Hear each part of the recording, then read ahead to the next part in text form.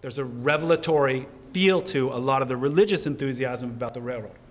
We don't see that in the textbook recitations about the power of the railroad in religious millennialism, where California, I mean, we know the tropes about California as Eden.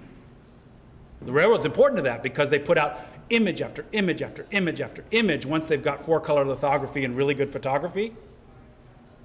The beauty, you know, think orange crate labels, that kind of pastel, gorgeous imagery of California, that's Edenic. But it's not simply the imagery. There are many a person in that era who believe it. They're not quite going back in kind of biblical exegesis and saying California is Eden. In other words, we found it. Although there is some of that in the American West. If you peel back certain layers of LDS thinking, etc., there's some of that. But the vision that this will bring about the second coming is an argument opposed to the railroad opposition crowd. This is really enthusiastic embrace of the railroad. All right, let's take it a little bit further into the race and immigration issue. We have a pet race and immigration story in California history, which is the Chinese and the railroad work. And by pet, I mean usual kind of recitation of the Chinese laborers. I support that. It's a brilliant opportunity to do a case study about the Chinese integration or lack thereof into the society by way of labor. That said, there's also twists and turns here that you need to, there's an opportunity to get your students to look at it this way. And by that I mean, even in the 4th grade curriculum, but certainly in 8th, and most likely in 11th, I'm not as familiar with the 11th, the vision that the California congressional delegation and particular elites led the charge against the Chinese presence in America is in there, and it's correct.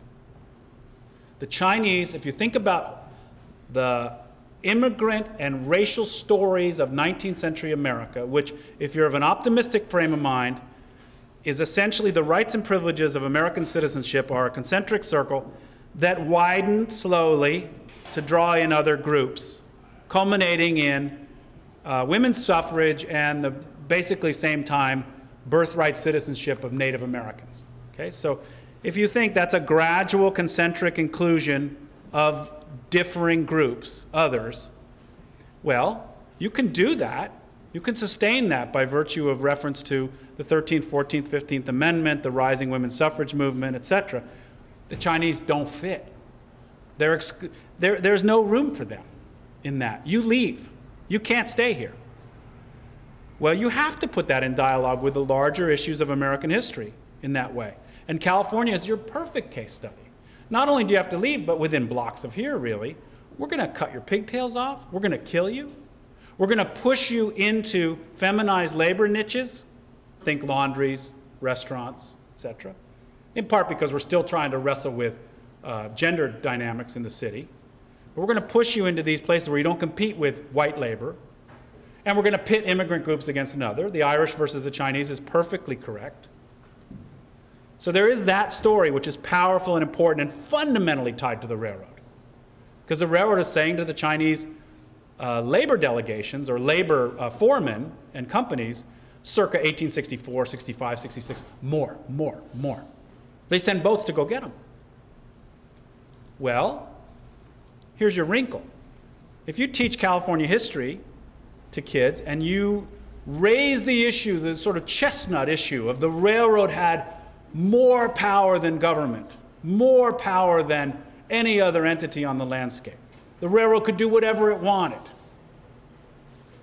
How come the Chinese are excluded? How come they lose that one? You could say the railroad's already been built. They didn't need that much labor. That's not necessarily true. Southern Pacific's expanding its railroad imprint by buying up other railroads, and there's always capital work to be done on a railroad, always.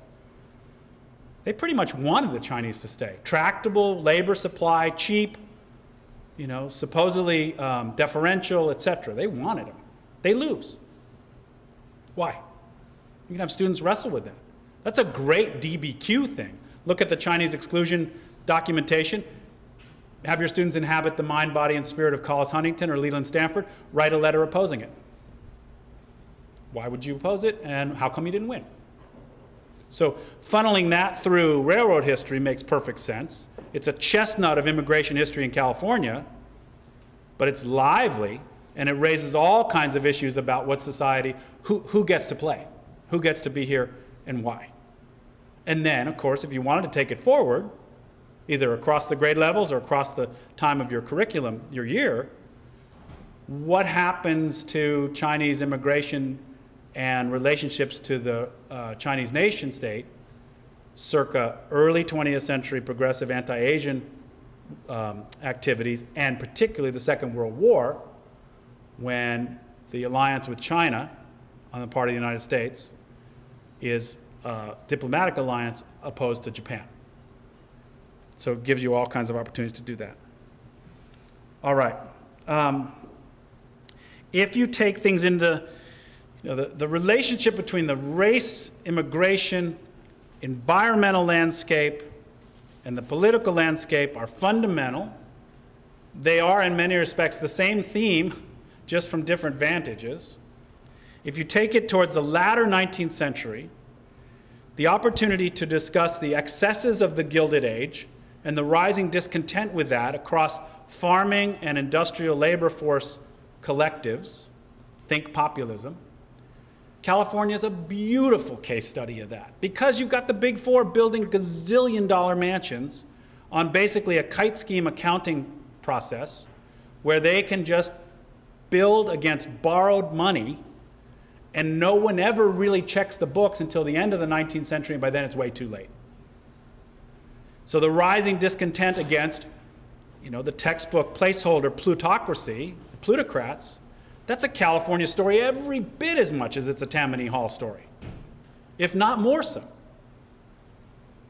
And it's built upon the foundations of the railroad, no question whatsoever. So even within case study opportunities in California, you can do the Pullman strike.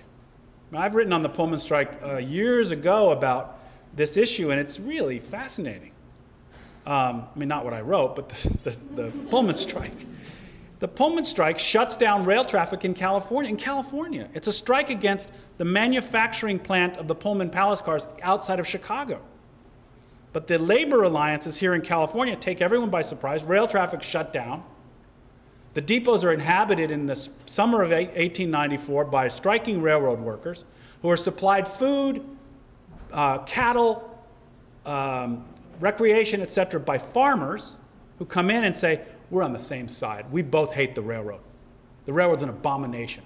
We're on the same side. Well, there's your farmer industrial labor alliance that scares everyone to death. That's it.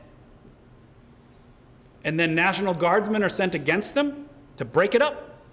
And the National Guardsmen in June of 1894 give their guns to the strikers because they're National Guardsmen. They went to high school with the strikers. The California Militia National Guard learns a very important lesson there. If you're going to send National Guard against citizen strikers of some sort, don't bring them from the same town. Send the LA guys against the Sacramento guys, send the San Francisco guys against the Valley guys. Don't have any alliances of kin. But they don't know that. They send them in, strikers hand their guns to the National Guardsmen hand their guns to the striker, and then you've got the opportunity for 1848 kind of barricade revolution until the federal government comes in with the injunction about the males, and they break it with federal troops who aren't going to mess around.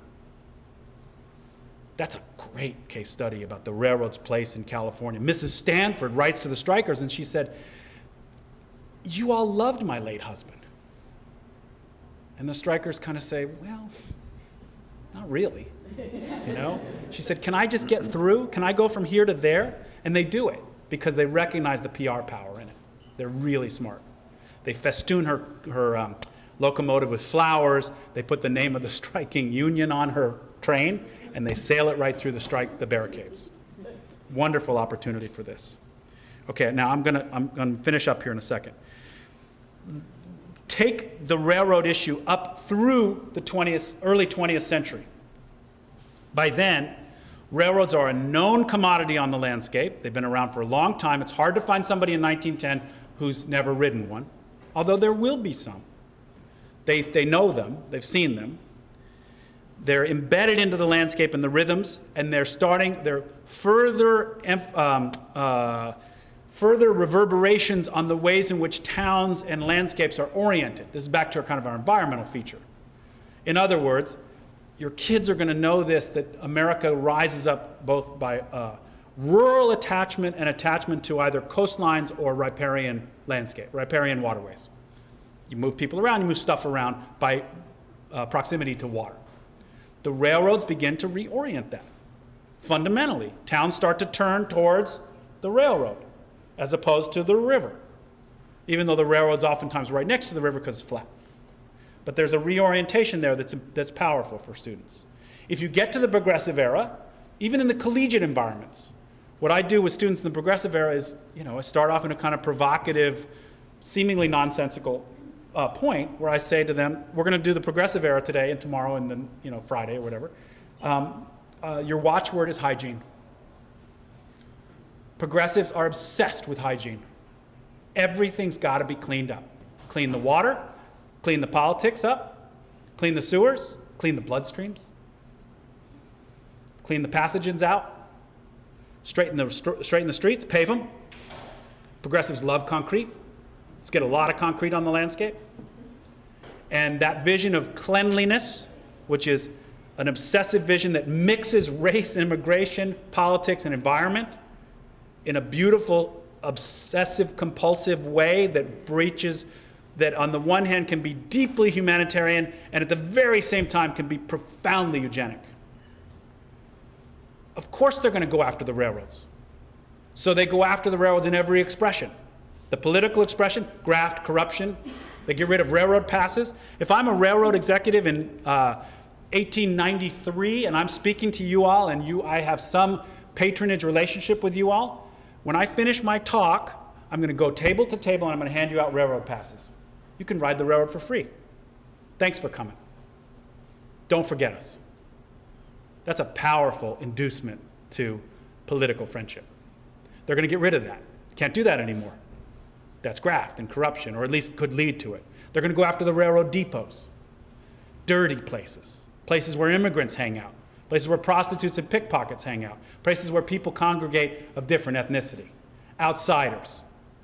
Well, that horse is out of the barn by 1840, 1850. Railroad depots are going to be intrusions into the older life of America, even though all the statistics show that small-town America, which is afraid of metropolitan America, which is railroads, crime in small-town America, 1850 to 1930, is committed by locals, not the person who's passing through on the railroad, not the railroad worker who's passing through to go work on something. But they don't want to believe that. The railroad depot is the foci of deep distrust with metropolitan America. You take that forward, part of the progressive vision, part of it is let's race to the future. We love technology, we love expertise, etc. But let's make sure we have old town American values that go with us. So you're going to get this bifurcation in the landscape, politically and otherwise, where many a progressive vision is really retrograde. And a vision both of eugenic purity, which rapidly dissipates once Nazi Germany becomes known, but it's there in the teens and 20s. And California is the headquarters of it, absolute headquarters of it. So you're going to get this kind of reverberations across the progressive landscape about the perfectibility of man, that we can do this. And they do pay attention to railroads because they recognize that railroads can be a tool for modernity and tying together a metropolitan landscape. And where the pockets that oppose that become small town America that actually at its edges becomes, for instance, the 1920s Klan that doesn't like railroads, doesn't like the radio, doesn't like good roads, doesn't like Catholics, doesn't like African Americans, yes, but also doesn't like these modern things because it creates mass culture, which is dangerous. Small town American values, anti-railroads. are what they're out.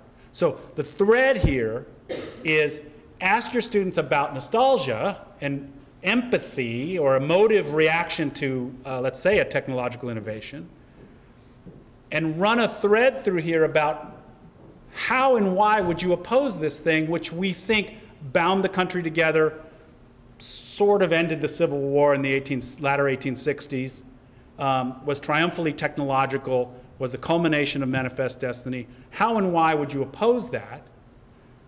And obviously you can bring it up into today about the impact of technology in our lives. But the railroad is the tried and true traditional topical feature of post-Civil War California history for good reason. It's just there are other ways to peel it back and take your students on what amounts to a ride that they'll get into, and you can cut it any one of these ways. I mean, when Nancy was putting up those units, the various ways in which those topics are sliced, the railroad thing is perfect for that. Origins, technological innovation, federal response, building it, reacting to it, reforming it. You could go to the very tail end of the First World War, nationalizing it, you're done. Then you've done 1840 to 1918 or 1920, you've covered a big swath of territory, literally and otherwise.